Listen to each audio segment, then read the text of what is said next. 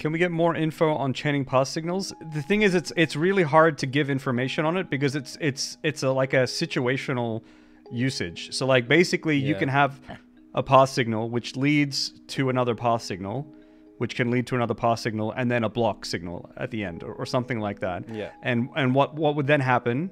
And this is useful if you have like different branches. And then what would happen is that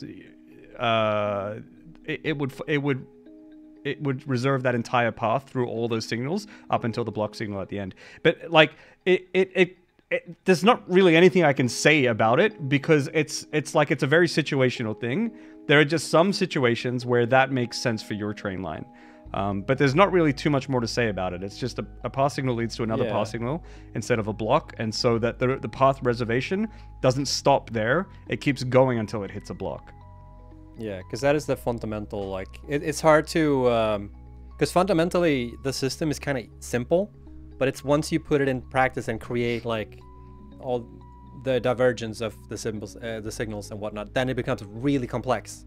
So like, you know, deep down, the signals are kind of simple in the way that like block signals only segment train lines, and chain signals look ahead in the path that train wants to go in and checks the nearest block signal, and that needs to be green for the path to be green, etc.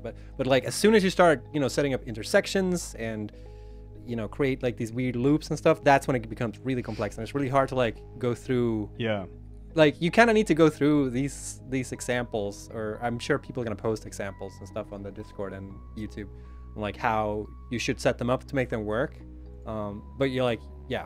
It's really hard to like talk about it. Yeah, the signals themselves are they're very simple. They're like they're a little hard to get your head around, but like their logic, they do a lot with very little rule sets. Yeah. You know, so yeah.